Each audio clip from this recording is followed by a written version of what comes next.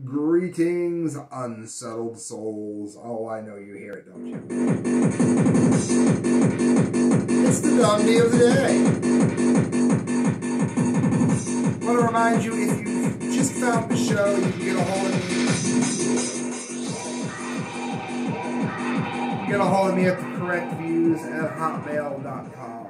Once again, thecorrectviews@hotmail.com. I hope you're finding this on Opera News. If you're one of the 2 people that are on Rumble, or if you found this through YouTube, which is very likely, please try to find the correct views on Opera News. That is extremely helpful when you do that.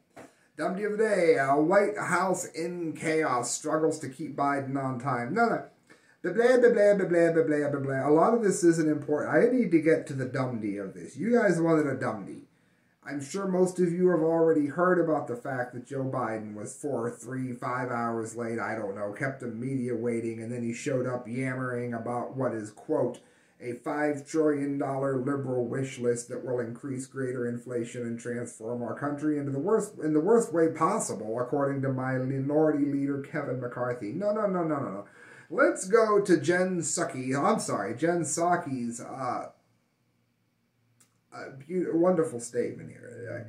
I kind of read it. I had this article wasn't even going to make the show, and then I was like, oh my God, I found the Dundee of the day.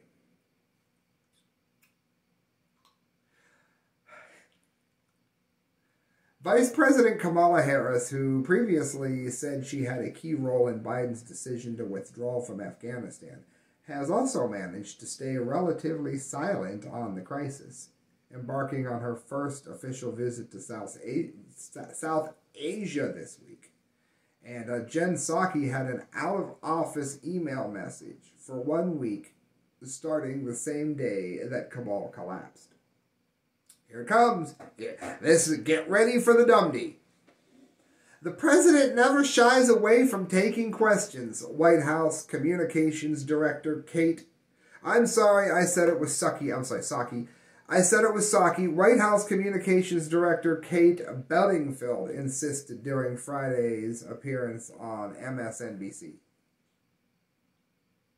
Okay, my guess is if anybody has any intelligence at all, that she'll have no credibility whatsoever for the rest of her life after that statement.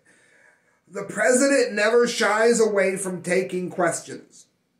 Well, Katie, let me let you in on a little secret. You managed to say that within, 12 hours, 24 hours of when the man walked away from questions being shouted at him. Katie, dear, you managed to drop that beautiful bit of non-logic on everybody the same day that the White House cut the president's microphone off so that he could not answer a question regarding whether or not America would stay past August 31st deadline if American citizens needed it to happen. He didn't answer that question. He had his mic cut off. Never shies away from asking a question. Let me ask you, Katie dear, do you ever shy away from lying?